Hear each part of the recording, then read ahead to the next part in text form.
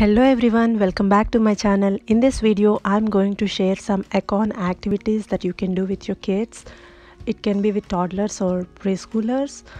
All of these activities we did it outside, so let's get started.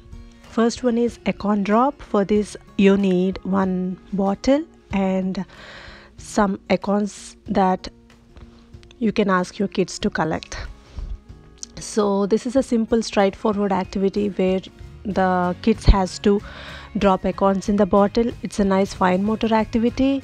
The extra learning from this activity is for the younger kids to find the right acorn that fits into the bottle. See, some may be big, some may be small, and they can find the difference and find the ones that can fit inside.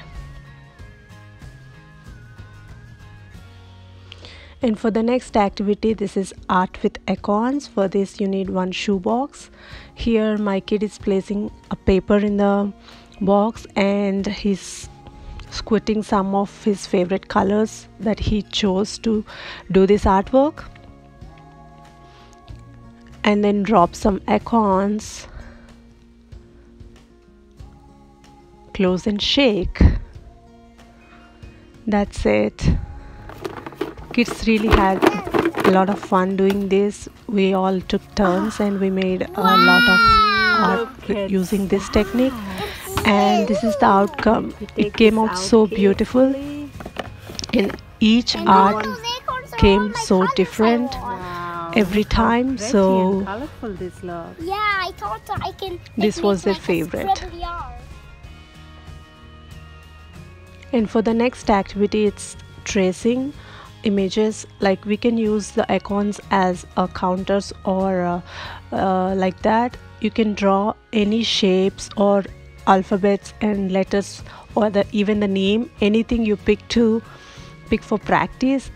And kids doesn't think it as an activity as we are doing outside, and they use acorns to trace it. You can draw any images to be creative. Here we draw a tree and they need to line it out, and this is a squirrel I draw, and we filled it up to make it look like us in the shape. So that one. And for the next one, it is sorting. In this activity I just simply draw two circles, one for small and one for big, and they have to sort the big acorns in one circle and small one in the other one. You can also do this activity by sorting caps and acorns. Like you put caps in one spot and acorns in the other. And this is another activity we did. We got some acorns inside to practice one-to-one correspondence with my toddler. This is simply we're using these acorns and keeping one acorn in one spot in this ice cube tray.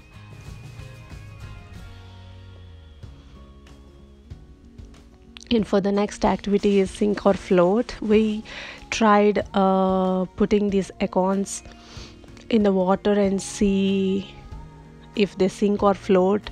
Kids were really interested and shocked to see that some acorns were floating and some acorns were sinking, and we learned the reason behind it, why some acorns are sinking and some acorns are floating.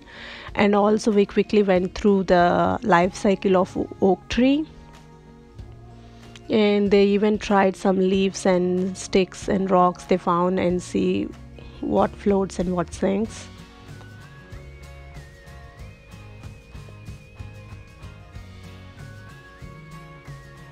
One of the reasons that acorns float is because of the holes in it.